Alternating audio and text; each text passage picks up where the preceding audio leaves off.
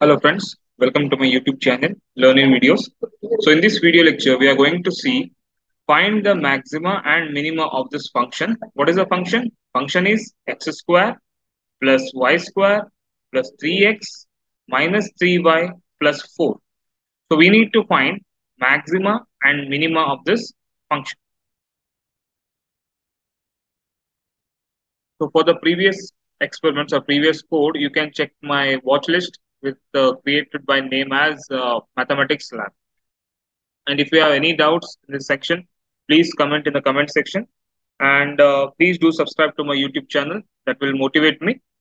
So now, first thing, what is the question? Question is find the maxima and minima of this function. Function is x square plus y square plus 3x minus 3y plus 4 equal to 0. Okay, so this is the function.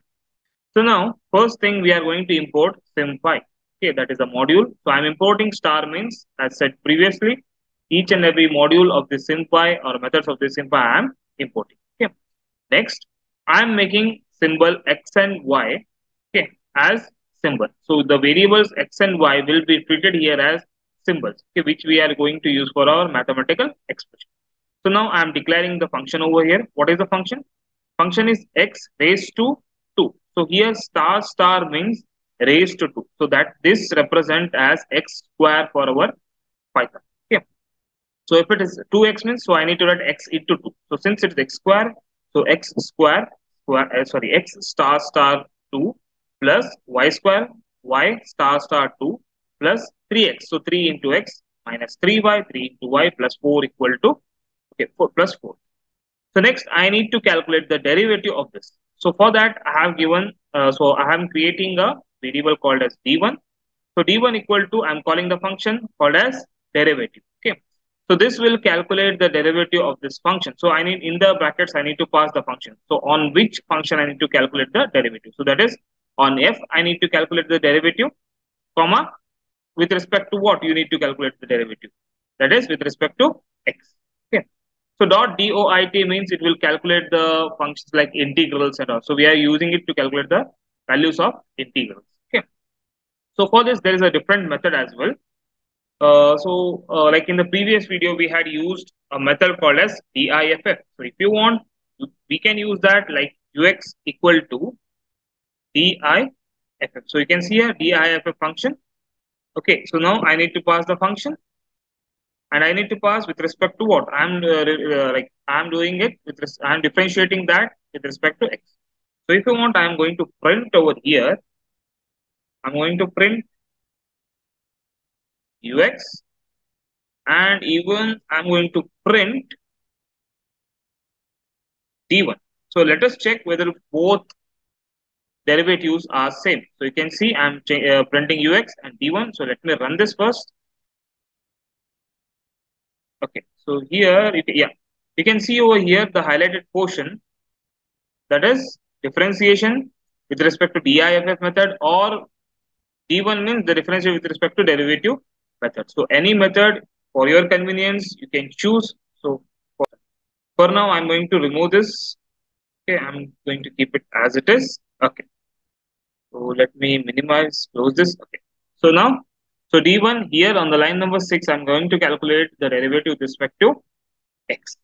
So on the line number 2, I'm going to differentiate the function with respect to y. Okay.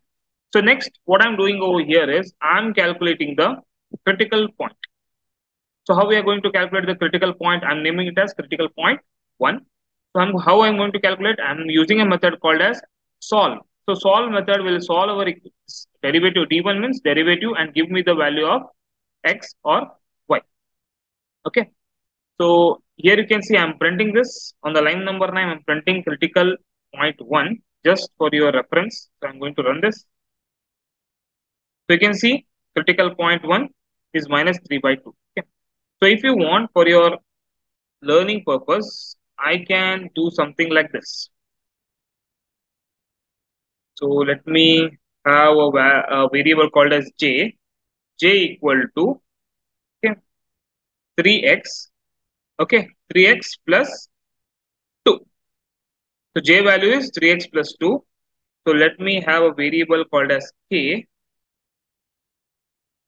k, and let me use the method solve on it, and let me pass this variable j. Next, I'll print k.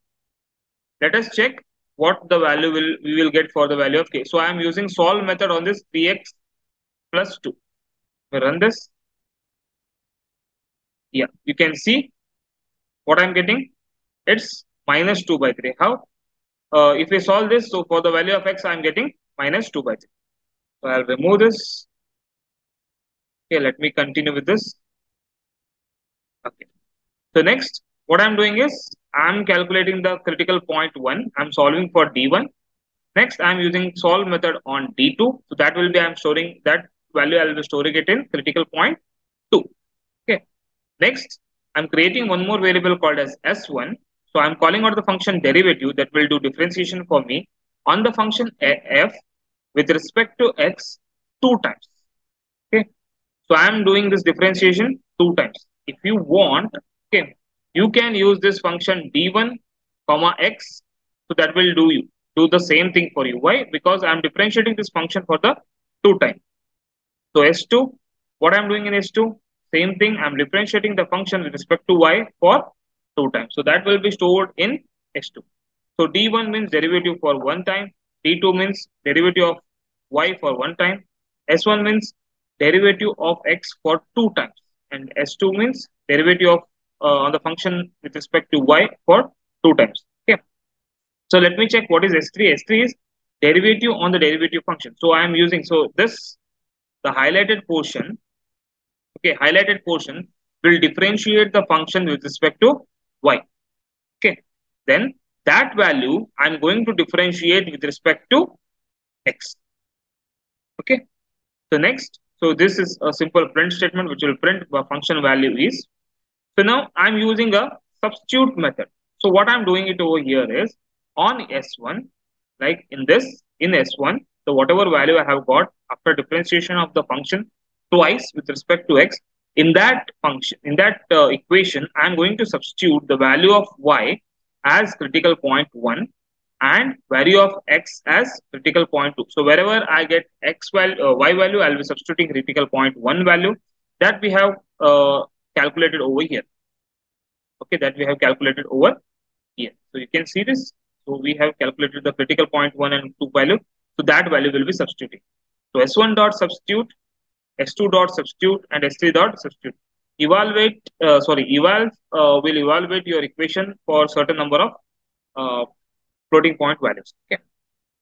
So next, so I'm substituting this in S2 as well, and in S3 also I'm substituting the value of y and x. Okay. So lastly, I'm calculating the delta value. So what is the delta value? S1 into S2 minus S3 square. So as I had said, what is star star means? Star star means S3 raised to 2. So S1 into S2 minus S3 square. Okay.